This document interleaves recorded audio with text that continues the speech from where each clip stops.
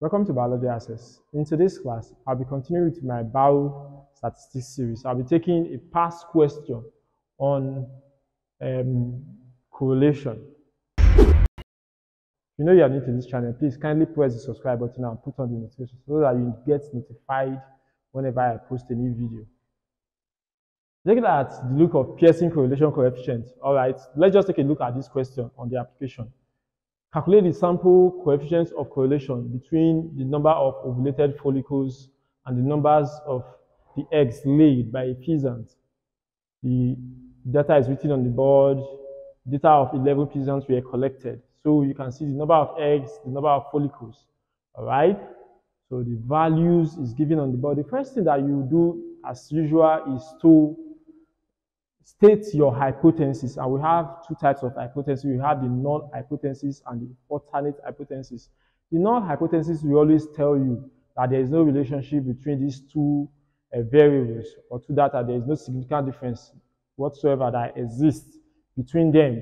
While the alternate hypothesis will tell you that there is a relationship between the two variables, or there is a significant or statistical significant difference that exists between these variables. All right. Once you have gotten that, it's very easy to calculate. Just form your table as usual. Put your x. X is giving the value. You line them here. Let's count the number of value from the table. You have 1, 2, 3, 4, 5, 6, 7, 8, 9, 10, 11. You put your y there. As usual, this is s squared, which means that any value here, you square it. 37 square, you have this. 34 square, you have this. 52 square, you have this. So the next table, you continue down. The next table is what? The y square. What do you need to do? This is your y, and you are looking for y square. So 39 square, you have this. 29 square, you have this. 46 square, you have this, and you continue down. All right. The next table is xy. This is x and this is y. So xy is x times y. Use x to multiply y. So if I use 37 to multiply 39, I'll have this. If I use 34 to multiply 29, I'll have this. If I use 52 to multiply 46, I'll have this. So I'll continue down. Once you have gotten that, you now look for what? Your sum. The sum of all this value here, which is sum of x, is 400.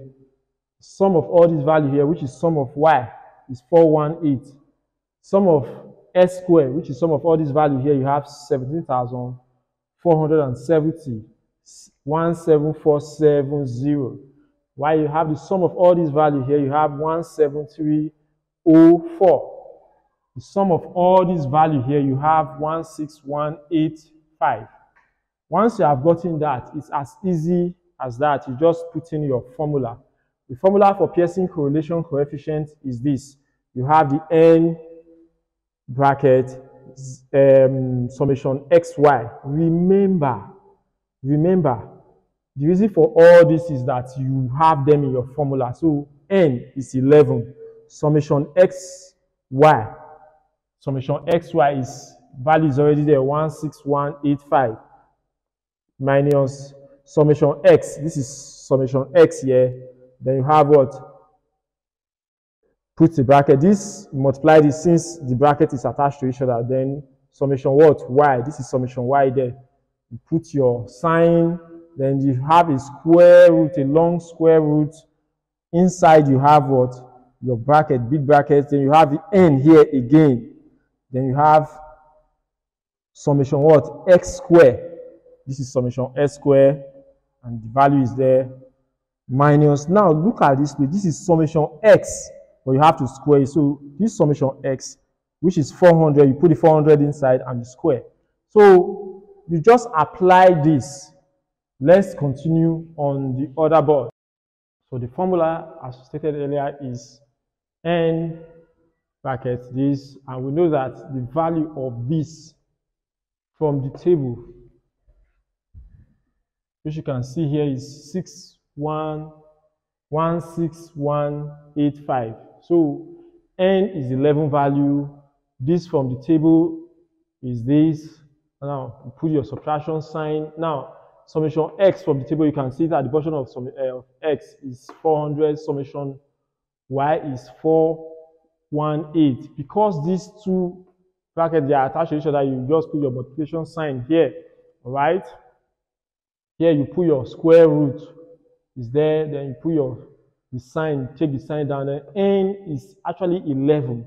Now, because n is attached to this, remember there is nothing that n is just attached, so you use multiplication sign, or just open a smaller bracket inside. Summation s squared, you can see, pick it from the table, is 17470. Close your bracket because there's a minus sign here.